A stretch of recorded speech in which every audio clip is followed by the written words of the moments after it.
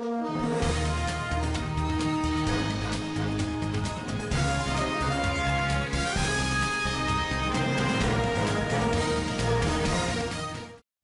MDC leader Douglas Mwonzora called President Emmerson Mnangagwa to voice his displeasure over the Zimbabwe Electoral Commission (CEC) decision to exclude 87 of the party's prospective lawmakers from running in the elections scheduled for next week. Although a court decision against them was inconsistent with what he told Mnangagwa in their private meeting, Mwonzora, who resigned from the campaign for president last Friday in protest, told journalist Mnangagwa he had understood his plight. He was speaking on Monday in Harare at a discussion about the approaching elections hosted by the Media Institute of Southern Africa (MISA).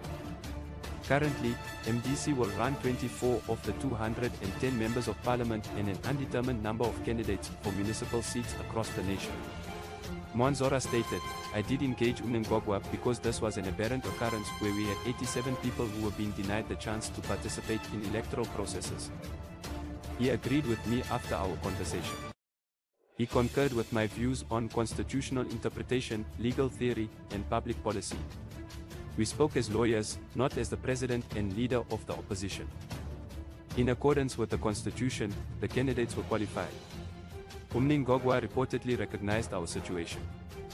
Then, what actually occurred was at odds with what he had said.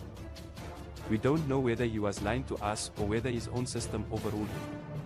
Along with meeting Mnangagwa, Mwonzora also spoke with Priscilla Chikamba, the commission's chairperson, and Yuto Salagwana, the ZEC CEO, who he characterized as rude. No one moved. The MDC has never failed to field more than half the anticipated candidates in a general election since it was founded in 1999.